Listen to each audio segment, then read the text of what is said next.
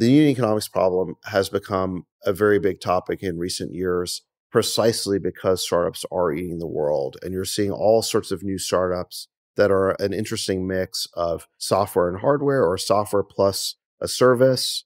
It could be delivery. Uber is probably the paradigmatic example of this type of new company where you're providing a physical world service, but it's all software enabled. Startups all of a sudden have had to get good at unit economics in a way that they never had to when they were just pure software companies. If you think about a pure software business, it has perfect gross margins, it has perfect unit economics. All of the cost is in creating the first copy of the software.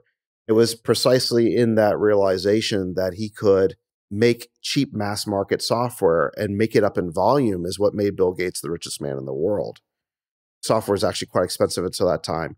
He said, let's cut the price and make it up in volume. And it worked perfectly because all the expense is in creating the first copy. The variable cost of producing additional copies is free.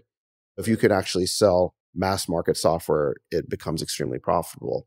The reality is startups never had to be good at accounting. They never had to be particularly good at being cost conscious. Look at the Google campus, look at the Facebook campus, these Disneyland style campuses, the benefits. These are extraordinarily profitable businesses because the gross margins are so fantastic. There are no cost of goods sold.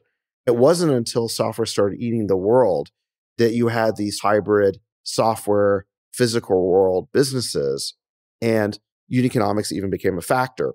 But the problem is that this took the startup ecosystem by surprise because we were also trained to think that gross margins didn't matter, that unit economics didn't matter, because all the successful companies never paid any attention to these things. And all you have to do is look at the Google campus.